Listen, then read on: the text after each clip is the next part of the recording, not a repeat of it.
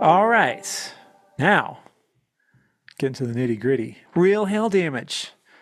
What is real hail damage? Okay, so from photos, when you file a claim, or when you turn in a hail claim that you've handled for hail, the file reviewer, the QA, your manager, the desk adjuster 6 months from now, et cetera, they can only go by your photos, right? And what you tell them that you found at the house.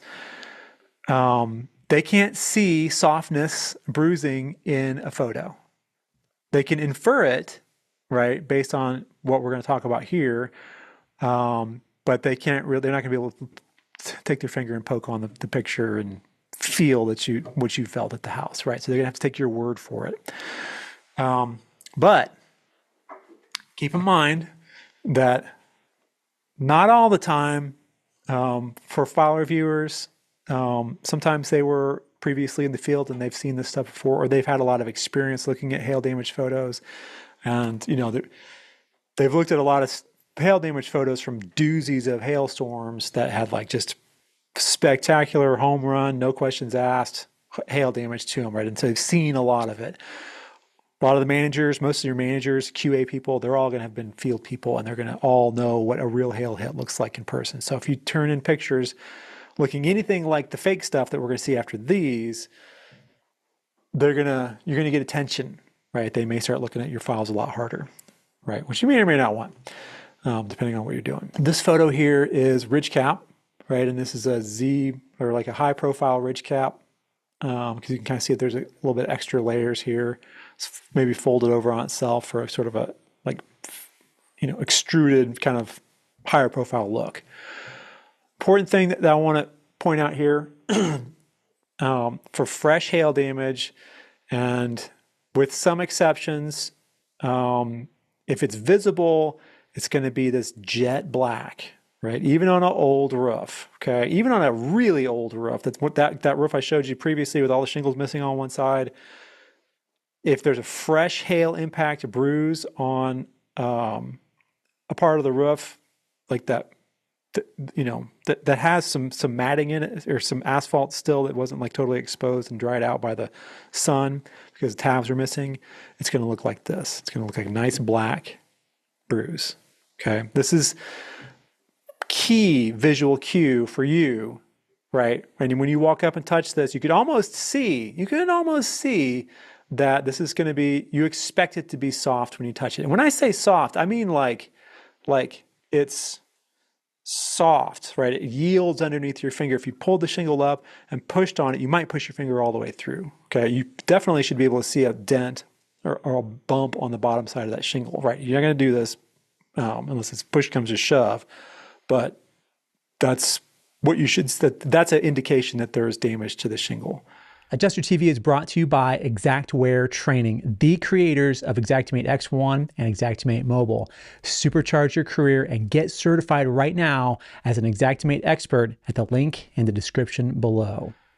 A real bruise, an impact coming from the sky, right? Which is what we're after. Pretty good hail damage here. One thing about this photo, kind of want to point out, it's random. Right? It's just scatter shot all over the place. There's not like a pattern to it, right? This is 3 big hailstones hit right next to each other, right? But the rest of them are totally random, just scattered around all over the place. This is great hail damage. This one, questionable, right? This might be old hail damage because I'm seeing some gray in there. I'm not seeing this like beautiful, dark, jet black stuff. Right, that's the tar, the actual asphalt in the shingle.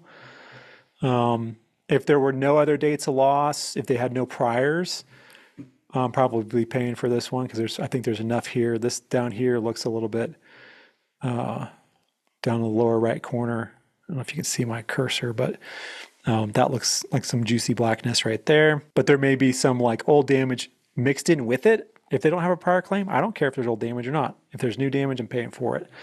If there's old damage and it kind of can be passed off as new, or I can't really tell totally, I'm giving them the benefit of the doubt, right? Here's a nice, lovely black hail impact. right? When you touch that, it's soft. It's you know, the plane, the surface of the shingle has an indention in it. The granules are loose in there. When you touch it, the granules feel loose. It's kind of, a few might fall out with your finger, but it feels yields underneath your finger to the touch. This definitely old hail damage because you can see the white edges of the fiberglass. I might be calling my manager and saying, hey, listen, you know, they don't have any prior claims. I don't see any, like, I don't, you know, and often in orientation, they'll talk about like previous hailstorms. There wasn't one within the past 5 years or 10 years or 3 years or whatever it is. And, you know, when I was talking to the homeowner, they said that they had like 15 other policies with the insurance company and, you know, whatever, right? And maybe make the case that this one can slide through, right? And you want to put your manager's name in there. This is like a presidential shingle. I'm not a big fan of this shingle because something you might notice here is that in roughly the same spot on all these shingles is where the hail hits are. And I'm going to say these are real hail hits. And the reason why that's happening is because there's a gap, like an air void behind that part of the shingle where it's not sitting flat on the shingles underneath it.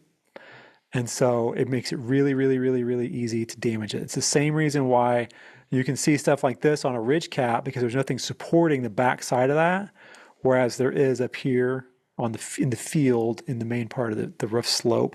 You might see no damage on this. You're doing your test squares. You walk up on this roof and you're like, damn, look at those hits. Looks great. I'm totaling this sucker. And then you do your test squares and you can't find anything. And the reason why is because these shingles are a lot more susceptible to like even like those snowball hail stones because there's nothing supporting the shingle to protect it from just tearing right through. This is from lights. I found a lot of these pictures, these particular pictures, I found these on the internet. But a lot of them are from contractors. This one's a big question mark for me because I see that matting in there and it doesn't have like, to my experience, I'm looking at this, I'm like, I'd have to get up there and feel that one to touch it for sure to make sure if that was really soft right there, then sure. And if there's a bunch of them and they were totally random, they weren't just in high traffic areas or you know where a tree had moss or whatever it was, right? Then I might be able to swing that. But I'm not going to feel real comfortable about turning a picture of that in my file because of that grayed out visible fiberglass matting right there, right? That's not what we want to see. That's an indication that this, whatever it is, it happened a while ago. Same thing with this. Now this one kind of looks like hail damage. It's black, right? And it's kind of random, but looking at this, knowing from all the roofs I've looked at, if I touch this, I'm guessing that the edges are going to be hard. There isn't going to be any softness with this. It's just some sort of like, I called it shingle character, right? I wouldn't say it's a defect. It's just kind of like, it might have gotten like when they installed it, the installer set a tool down or they dropped their hammer right there or something. Who knows, right? It's hard to say what it is. But unless there's that softness there, it's key. Softness, loose granules, dark black, those three things. The main thing being that softness, right? I'm going to say it's not hail damage unless it's got those characteristics. And now that you've seen what actual hail damage looks like, get ready to be shocked by what some roofers will do to try and fool you into buying a roof by committing serious fraud. Watch right here.